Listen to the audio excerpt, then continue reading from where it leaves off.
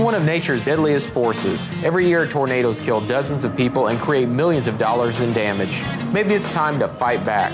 Hello, I'm Michael Holligan. Welcome to your new house. It's protection right inside your home. A super strong indoor tornado shelter that can stand up to almost any storm. I'll show you how it's done. And tornadoes aren't the only weather to keep an eye on. Super handyman Al Carroll has a state-of-the-art weather station you can install yourself. Plus, we're going to talk a little bit about air infiltration and how to save half of your utility bill each month by keeping outside air out. All this and more coming up right now on Your New House. For a moment there, you probably thought your television was tuned to the wrong channel, or perhaps your satellite provider had connected you with the wrong link. Well, this is eNet. It is learning again, and I'm Ken Stewart. We slipped the opening for Your New House in to let you know that we have two new television partners here, Michael Holligan's Your New House and the Discovery Channel. I'll tell you more about this later, but right now I'd like you to think about this question. Is your community at risk from tornadoes and hurricanes? If yes is the answer, and for much of the country it is, then today's program has some important information for the residents and builders in your area.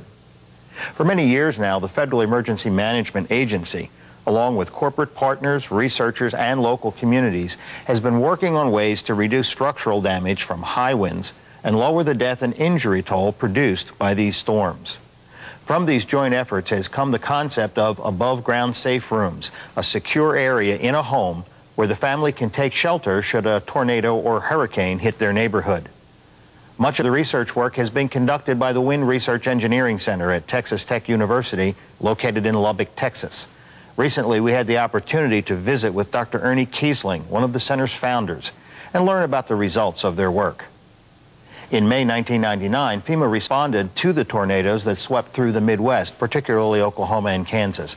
Among the responders was a building performance assessment team. We've included footage from their work as well in this first segment, Safe Rooms from Research to Practice.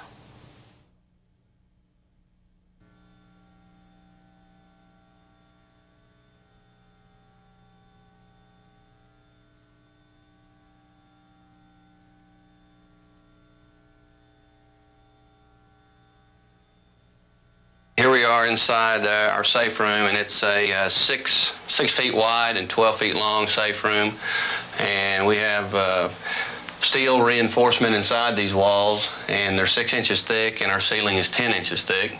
It is a multi-purpose room for us. It's a safe place to be able to keep things protected from fire. If we have documents that we want to keep safe, there's a place to be able to do that. And should we need to be here for any length of time, we have a little table and chairs. We have a battery-powered TV and radio, a little bit of water, flashlights, just the extra chairs for neighbors if they should come in. We're just so very proud that we have it with this steel door and our latches as Texas Tech designed, and very proud to have it. Feel very safe.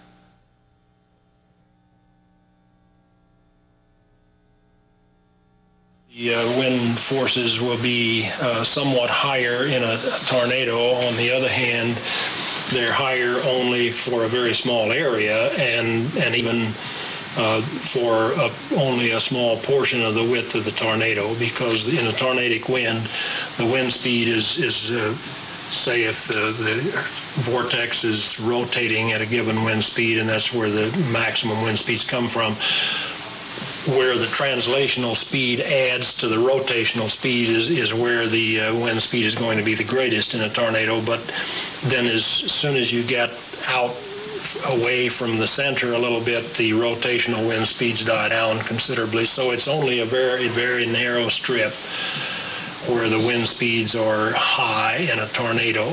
Most of the damage is done by wind speeds, say, well under 150 miles per hour. But in providing occupant protection, we feel we need to design for that worst case scenario. Now in a hurricane, it's a different situation. The wind speeds typically are not as high, even for tornadoes that are spawned by hurricanes.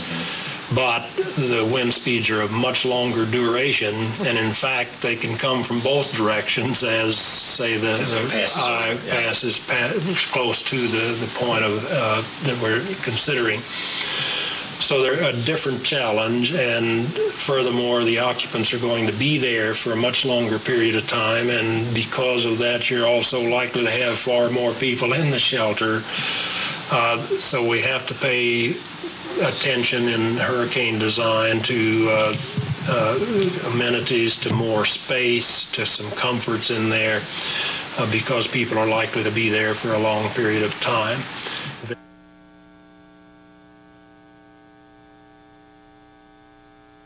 Obviously, the garage was not a very good place to be, or the workshop. You can see the walls, the door has been blown out, and the roof is gone. A lot of debris is going to be flying around in here. We go inside, you can see all this exterior wall. The windows have been blown out, so you want to stay away from windows.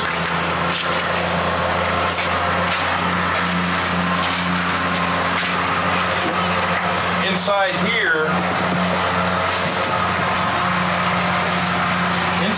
is a good example.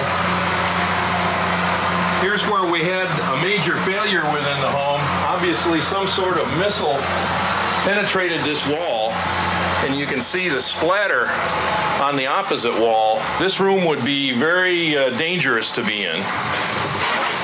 It's clear it'd be filled with flying glass and debris, and that's your major hazard in tornado hits.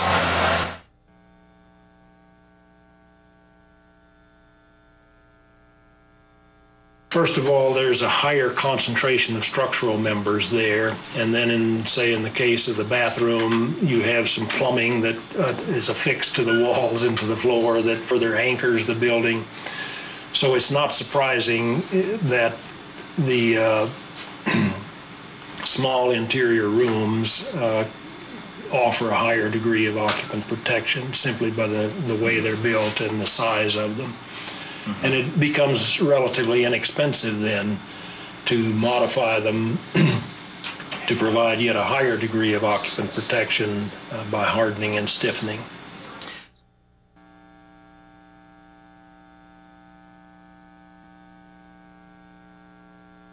Here we have an interior hallway.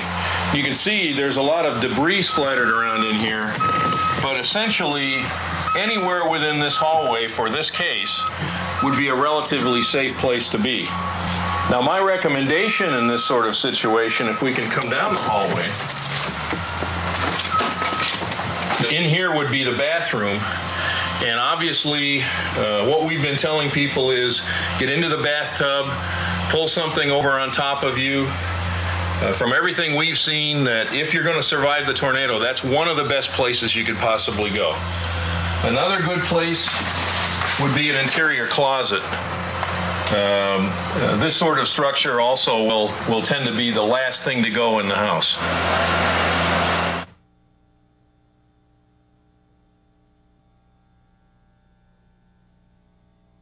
First of all, the shelter needs to be anchored to the floor, so we would, in new construction, and that's primarily what this would be intended for, leave reinforcement sticking up out of the floor when you cast the foundation or floor. Would this be a typical 4-inch slab or a 6-inch slab? Yes, at least 4-inch slab. That's minimum that most codes the bar call has to for. go down. And in fact, for this masonry shelter, anytime we have the weight of concrete or masonry, it's recommended that the slab be thickened or there be a footing under it, so this shows a thickened slab. And then leave reinforcement sticking out of there to anchor the shelter, build a conventional concrete block, or now insulating concrete forms are used as well for the construction. Then, upon completion of the walls, put a reinforcing bar into each cell and fill that cell with concrete, bend the reinforcement over to form the reinforcement for the ceiling and put a concrete ceiling on it. So that's a poured concrete ceiling? Yes, sir. And the ceiling must also be able to repel the falling debris in this case, because some of the debris is lifted very high in the air and dropped. So this is simply one of the techniques and one of the strategies for building a residential shelter, and it is, I think, best suited for new construction For retrofit, this is not really suitable because you would essentially have to clear the area. So if we have an existing stud wall construction, then another strategy would be used for that. For existing construction, we would recommend several others. This one is probably the most suitable for if you have stud wall construction. We would recommend double studs and double plates, both top and bottom. But this uses simply 2 layers of 3/4 inch plywood for the structure, getting the structural integrity, and then a sheet of metal on the inside to provide the resistance and to... that would be on the inside of the room? Yes, sir.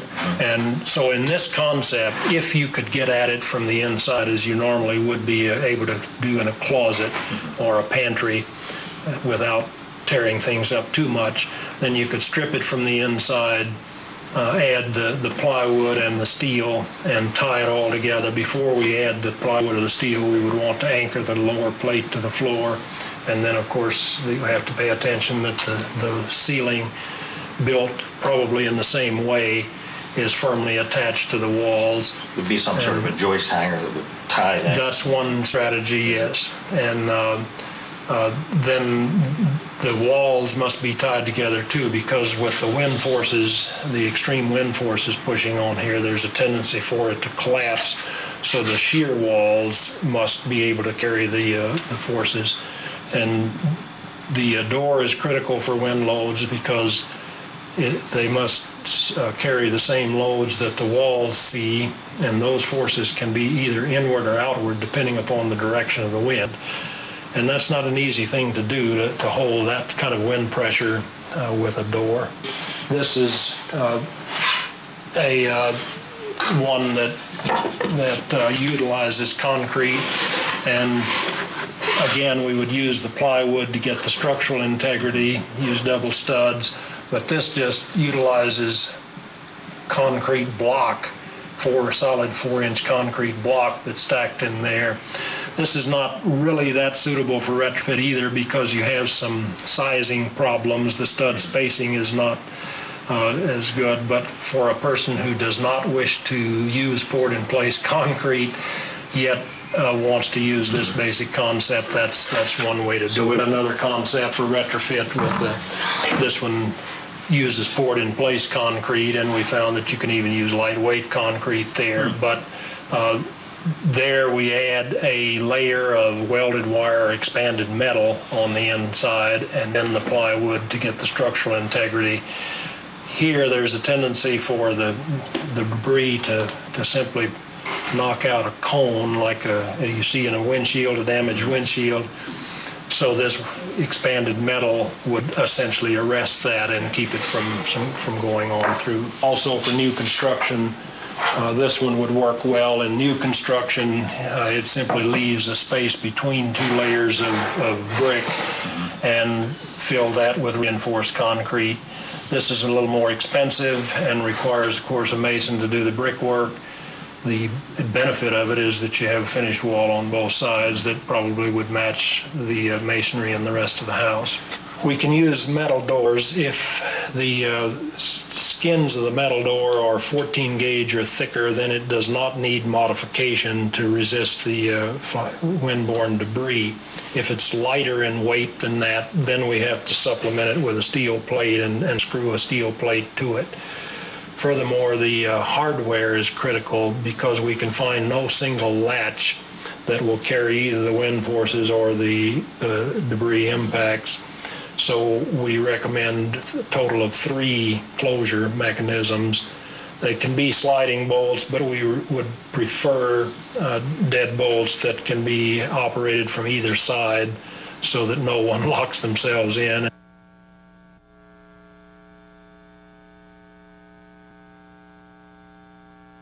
I always had known I wanted a safe room, and this is it. You can tell by these walls, there's 12 inches of concrete here, 12 inches of concrete here. The roof is 8 inches. It's all poured concrete. One thing that I didn't think of, the contractor did, was the door. They said to be sure and have a door that opens inward so you don't have to worry. I mean, if that bathroom had been full of stuff, we still could have got out. We still wouldn't have been trapped because the door opened this way. We don't have to worry about the door being blocked.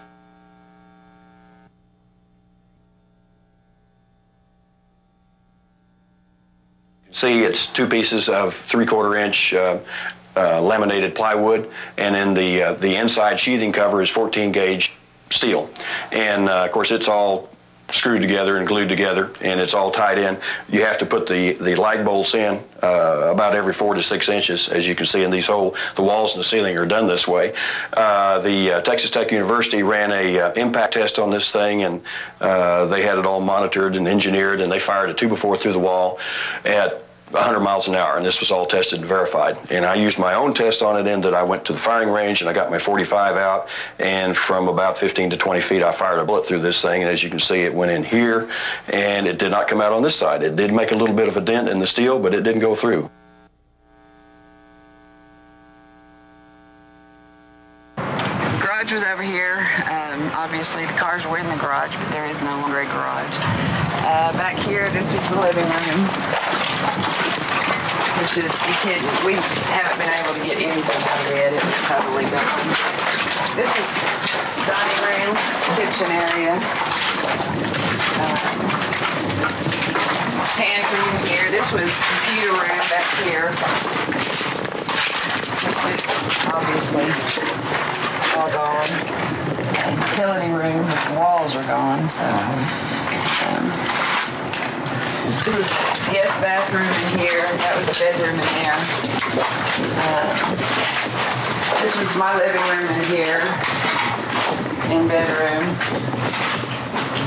And a brand new bathroom in here. We had just completed a remodel about 6 months ago, which is when we put the closet in. A big, pretty bathroom. And this is the closet. I went with the inside closet as opposed to a cellar, mostly because I didn't want somewhere you had to go outside. The storm cellars tend to leak. We were trapped one time years ago. A neighbors couldn't get from under their carport to the cellar because of softball-sized hail.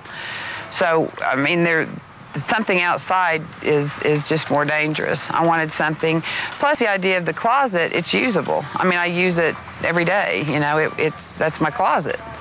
So it's a room that gets a lot of use regardless of whether you're using it for a storm cellar or not.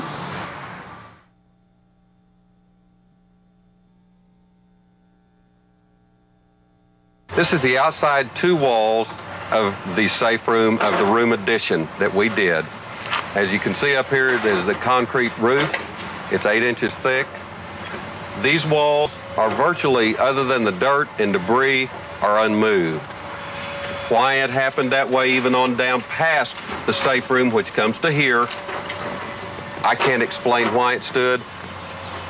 To the west, down that wall, I can't explain why the wall stood. There's a lot of walls standing in this house compared to the other homes in the area. The best we can figure is that this safe room protected the whole house.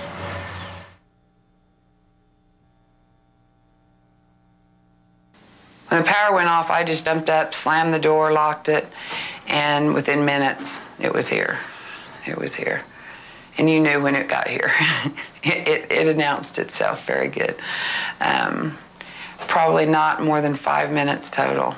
All of this was done in 5 minutes. I mean, just the total destruction took 5 minutes.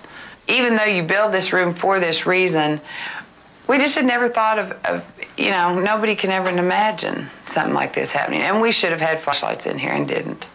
It ended up, we were okay because it was still light outside once the tornado passed. If it had been later at night, we would have been in real trouble because you had no idea what you were walking on. Nails and wires, and I mean, there was no way of knowing what you were going to step on. It's safe. I mean, this room didn't move. It didn't rattle. It didn't, I mean, it did just exactly what it was supposed to do.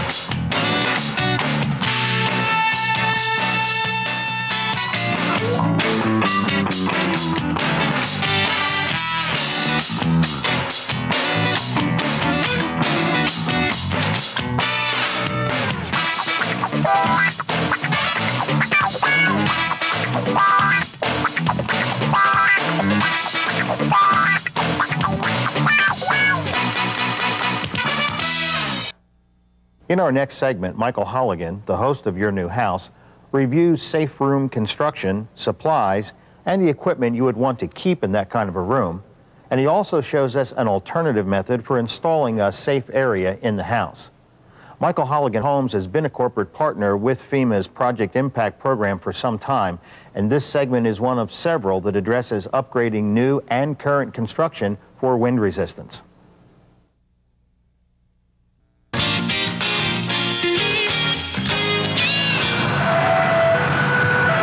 Every year, there are 170 tornado days that account for over 800 confirmed tornadoes in the United States. On average, 20 of these tornadoes are labeled killers, claiming about 90 lives per year and accounting for thousands of injured. What can homeowners do to protect themselves? Now, your first line of defense is at your home. It's traditional to put a storm shelter out in the yard, but who wants to run outside during a tornado? FEMA has come up with some plans where you can actually build a storm shelter inside your house. You can see underneath the staircase here where they've already put up a layer of steel, and now the guys are putting plywood up against it, according to plans that you can download off the internet. FEMA is the Federal Emergency Management Agency. It's the government body that's responsible for safety preparation for natural disasters. FEMA's website is full of advice on how to prepare for any kind of natural disaster. There's an entire section devoted to plans for storm shelters and safe rooms.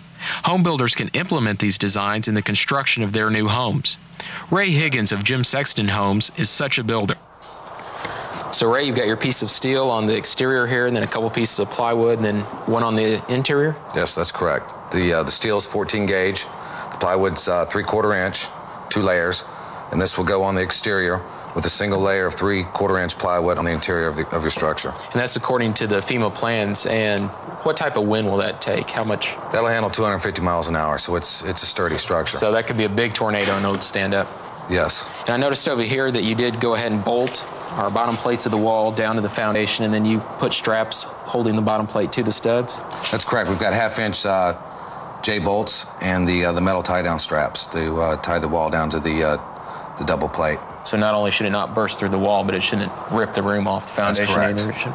And then you put it underneath the staircase. That's going to add some strength as well, isn't it? Exactly.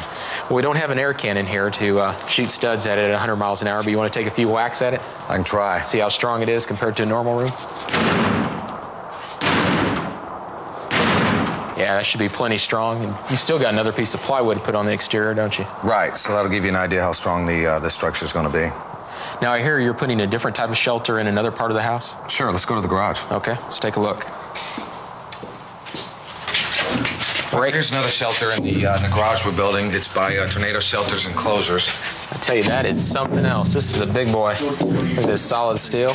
Hey, Dave. How you doing? Good, good. Tell me, what is this built out of besides steel? What's this? This is it's made out of a 3.5 inch tube steel, 5/16 inch thick, with a 1/2 inch polycarbonate skin on it. State-of-the-art material. And if you're in a tornado, this would be like watching it on TV. You can see it come right up to your room, huh? Yes, you could. Yeah. One of the things we've done, we use a Hilti anchoring system with this. We've got some heavy safety factors built into that area in the anchoring. It's designed, or it's certified to FEMA 320, but our design criteria, we've beefed it up a lot more than that. We can take some really heavy wind loads on this structure. Sure looks like it. What goes up on top? The same thing. This is a panel design. All the panels are typical. All the connections are typical except the door. Yeah. And you would mount the same panel on the roof of it. Is the glass bulletproof? This is not bullet resistant. We can make it bullet resistant with some thicker materials. So you could use this like a safe room. So whatever breaks in your house, just lock yourself inside. Absolutely. They could see you, but they couldn't get you. That's right. We have the dark panels also in case a homeowner didn't want to see things flying at them or coming at them. So they have the option of going dark or the clear. The nice thing about this panel design is you can I can go into an existing home and measure up a closet, put it in the closet. You can make a home office out of it, change the colors. So it doesn't have to be in the garage like No, this? it doesn't have to be in the garage. Typically, we'd like to see them in the center of the home somewhere. That's usually the safest area. And because we really want the homeowner to be able to get into it within 20 or 30 seconds, anywhere from in the house. And bolted together like this, it should be plenty strong. It's the wind loads it can take are a lot more than 250 miles an hour. Well, I guess the biggest question would be the glass. Have you guys tested that? Yeah, we were, Texas Tech has done all of our testing. We got some footage of that. I'd be glad to show you. They did the FEMA 320 test, which is a 15-pound 2x4 at 100 miles an hour.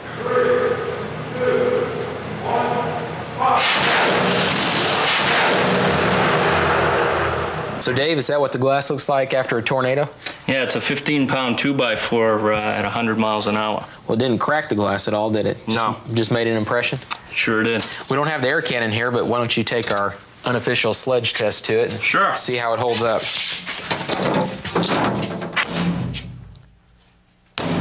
Wow. Takes a big hit. Doesn't really do anything to it. It scooted it back a little bit. It's not bolted down, and that's heavy, so I mean, you're really hitting it. The total unit's about 4,500 pounds. Yeah, well, it looks like it can take a tornado. Now, if you're ever caught in a tornado, even if you're in a shelter, there are a few basic supplies that you're going to have. Let's take a look. You need to have someplace to store a little bit of food, preferably dry food that won't spoil, especially things like peanuts. Make sure that you have an emergency scanner so you can listen to what's going on with the weather. A cell phone is always a good idea. A flashlight, plus enough extra batteries for everything. You definitely need some fresh water. Wouldn't be a bad idea to have a conventional radio in there as well. A first aid kit in case an emergency does occur. A blanket if you have to stay in there for a while and stay warm, and a bucket. And I won't really explain what that's for, but if you've ever been camping, you probably know what the bucket's for. And I guarantee you, if you're inside watching a tornado tear your house apart around you, you'll want that bucket. If you'd like more information on how to prepare for a tornado, contact us on the internet at michaelholligan.com.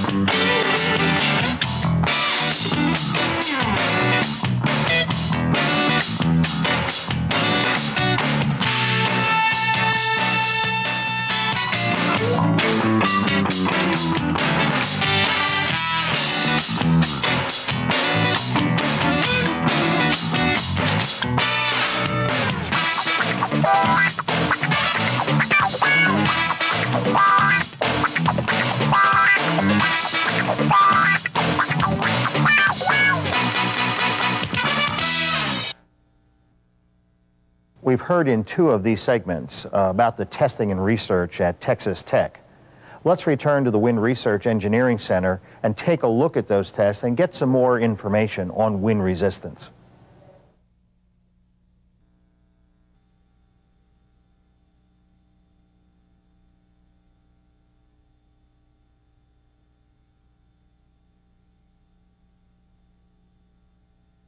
In a number of instances, some small portion, typically an interior room, a closet, a bathroom, a pantry, would remain standing even if the house was totally destroyed. So the idea occurred to us rather early in the 70s that if we exerted some effort toward further stiffening and hardening that small room, then we could provide a very high degree of occupant protection with relatively small cost. So that really was the birth of the concept of the above-ground storm shelter. What we have observed is that the most common piece of debris that we see is a 2x4, and generally speaking, again, about a 14-foot 2x4, which, depending upon the kind of material it is, weighs roughly 15 pounds, is what we see the most of, simply because of the extent that they're used in construction.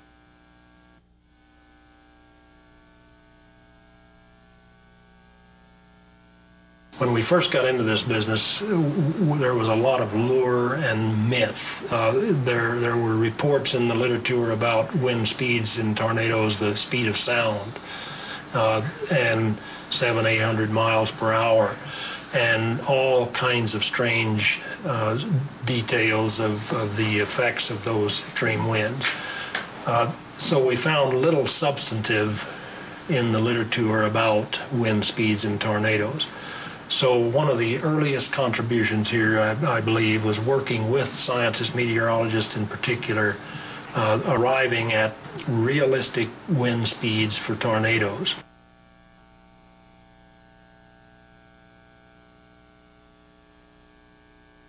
It's not sensible to try to prevent damage in the worst case scenario. You're going to have some damage.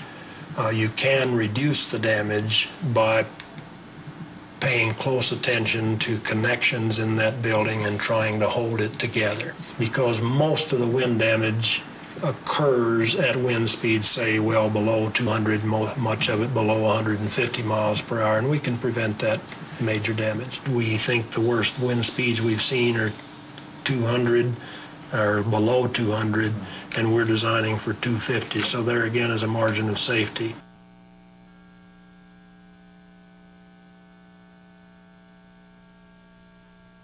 This then, which again is a 2x4 stud construction, we would probably put a vapor barrier of some type, and then either plywood or an oriented strand board or something to which we could attach the exterior siding. So this with 3/4 inch plywood here is as strong or stronger than we would find in considerable number of house constructions, and this will not nearly withstand the debris impacts. Probably, I don't know for sure, but I think a 2x4 traveling at 40 miles per hour would probably pierce this, whereas we're seeking 100.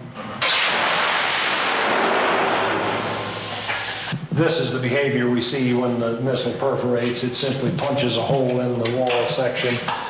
In this case, the end of the missile was hardly damaged, blunted a little bit, and the missile would simply have kept on going had it not hit the end of the laboratory. But finally, when it hit the end of the lab, the missile splintered. What we desire to happen, of course, is that this wall section have the ability to absorb or arrest the energy of the missile and stop it, or to reflect the energy of the missile back to itself to cause it to shatter, as we'll see when we use a more massive wall section here.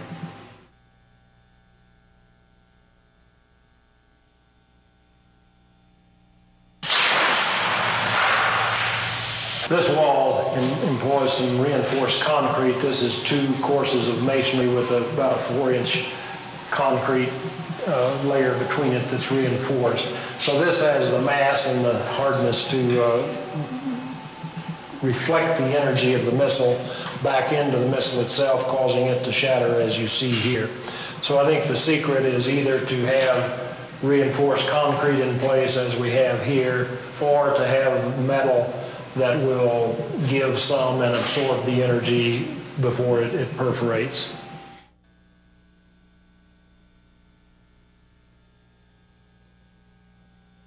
This was simply a material that we tested for someone at a fiber reinforced plastic that performed successfully. The missile impacted right here and it stopped. It caused a little structural damage, but that's of no concern. Once the wall section has repelled the missile, then the damage is of little consequence because it's saved the people inside.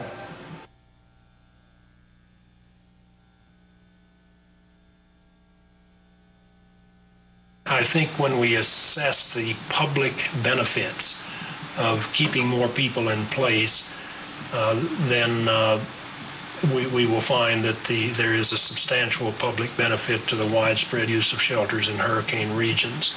The major reason for having a shelter in a tornado zone is the peace of mind that it offers. If one looks at the probability of being hit at a given location, it's very small. Yet that's not very comforting when weather warnings are issued and when you see the devastation caused by tornadoes. I think the best reason for having a shelter in a tornado zone is the peace of mind of knowing that a safe place is available and you can go about your normal living patterns feeling that the safest place for you to be is at home.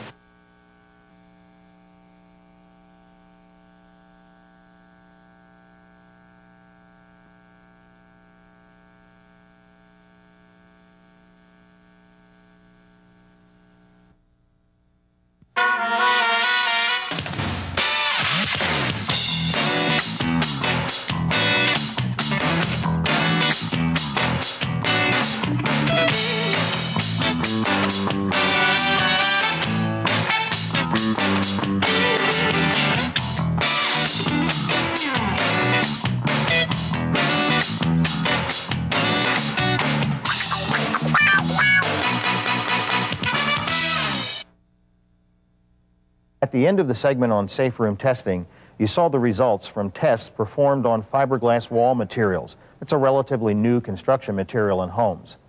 The folks at Your New House and Steve Easley toured a plant where these goods are manufactured, and we've got that segment for you.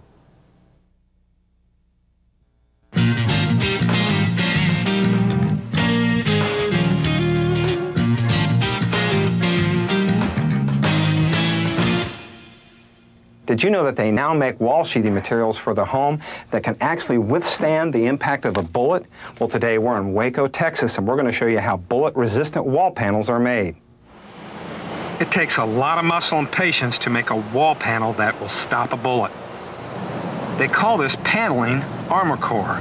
And at the Waco Composites, a 4-man team produce about 16 panels a day, enough to cover the walls of an average bedroom. Armor core is made from layer upon layer of a specially coated fiberglass cloth compressed together under a tremendous amount of heat and pressure.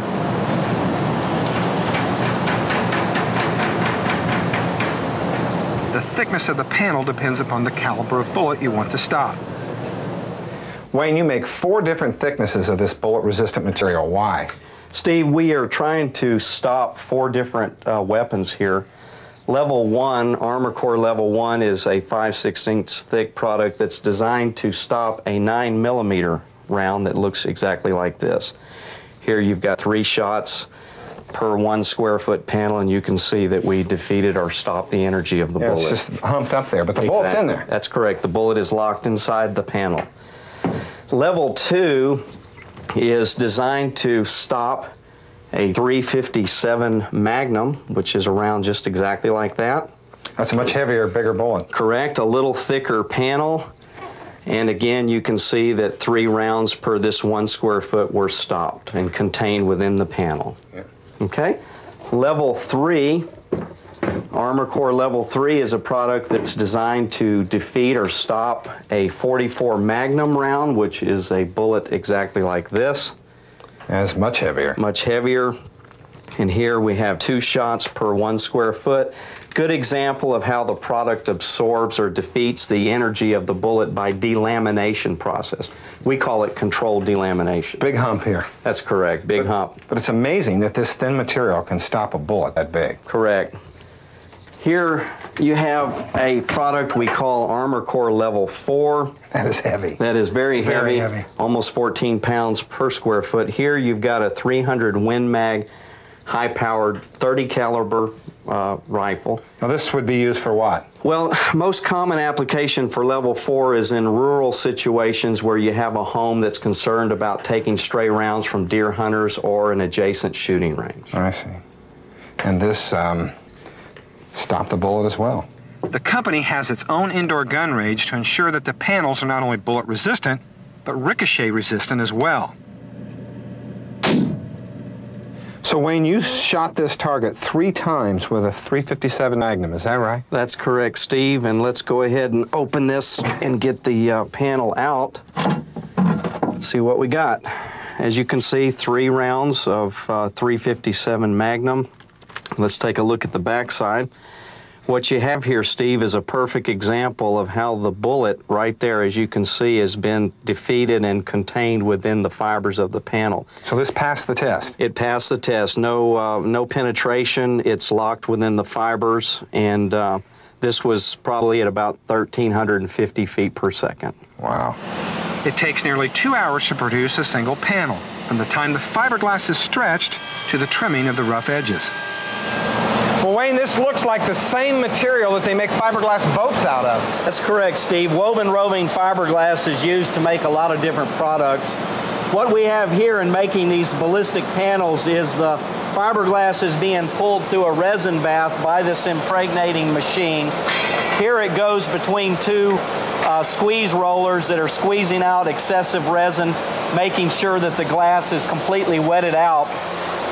Then the fiberglass is received on this end onto these call sheets, and we'll continue to pull just enough glass to obtain a desired level of ballistic resistance. Now the resin is basically the binder that holds all this together and hardens, right? That's correct. The resin is the binder that allows all the plies to be squeezed and held together. Now the more plies, the more bullet resistant the panel is, correct? That's correct. So what happens after it leaves here?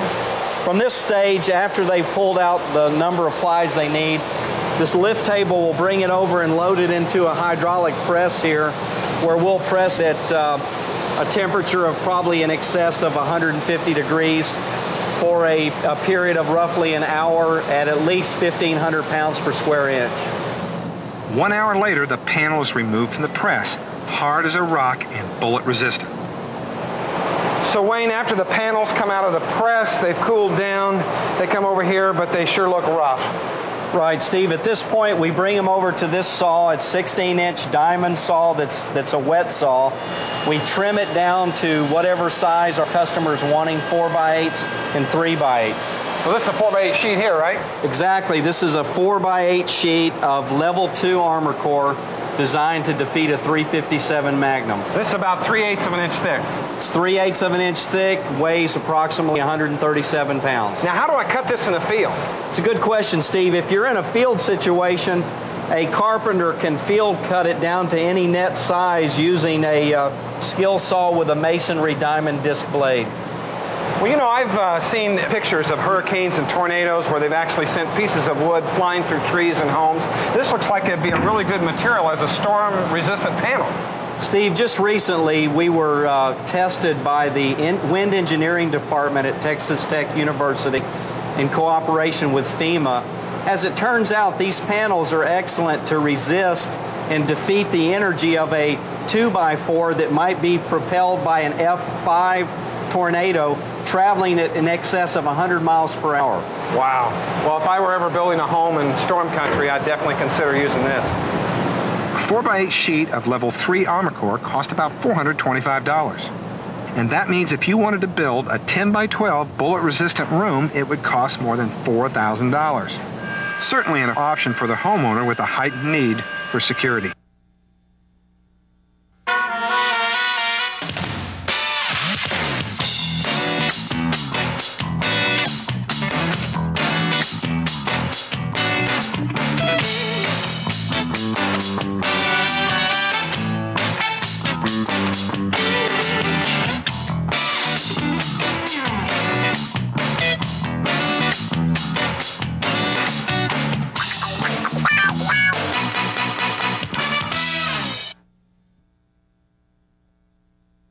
We've had a chance to look at the materials and criteria for building safe rooms.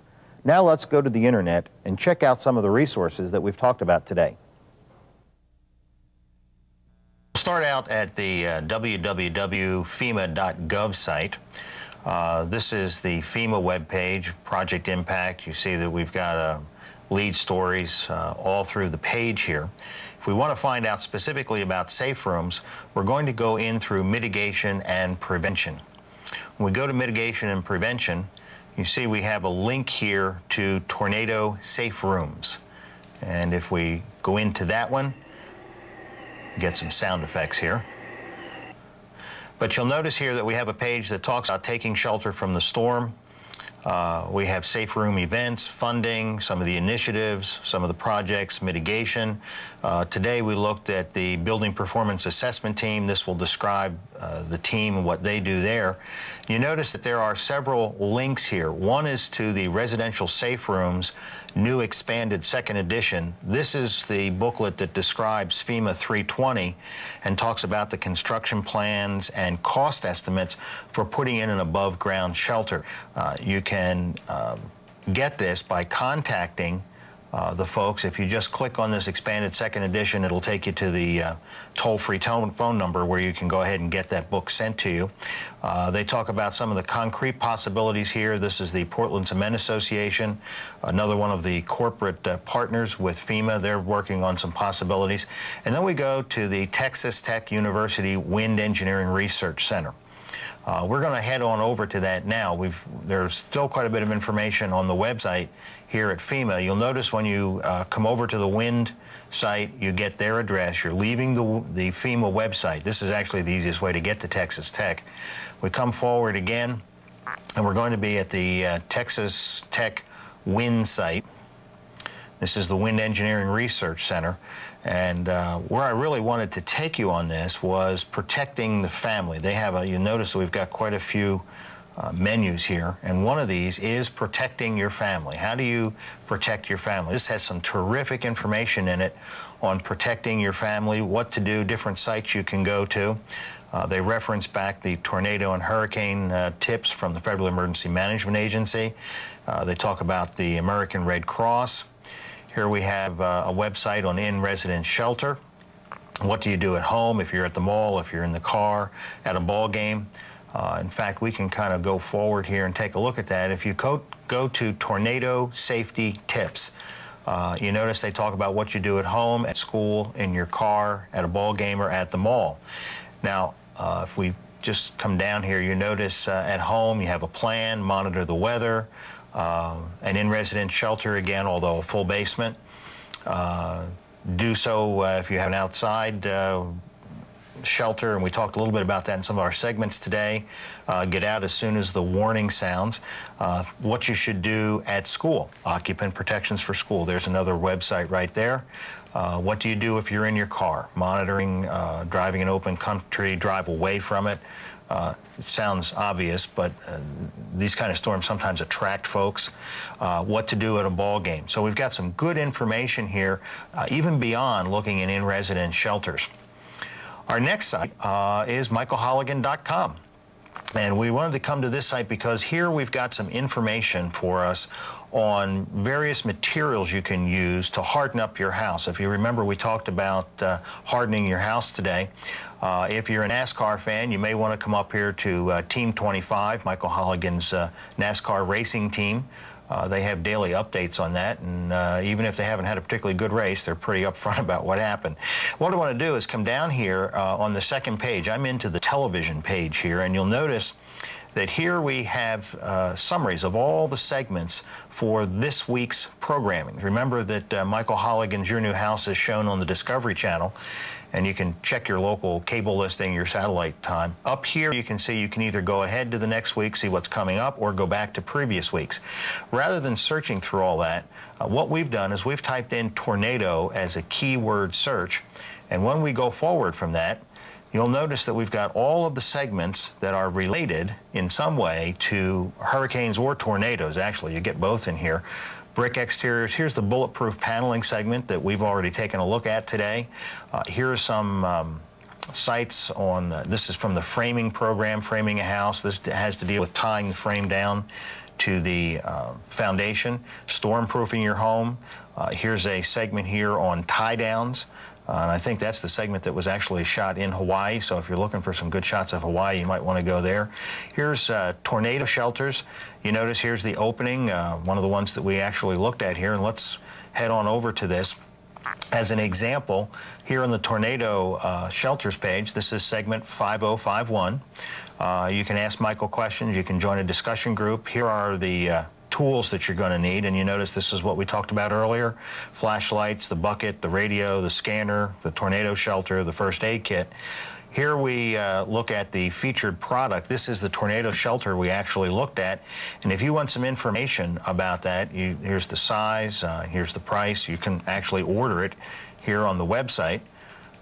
Talks about the design, what it is, where it goes. All of these sites and others as you go through are a good way to find out more information about protecting yourself and your family in high windstorms. You will have noticed a bit of blank space between the segments on our broadcast.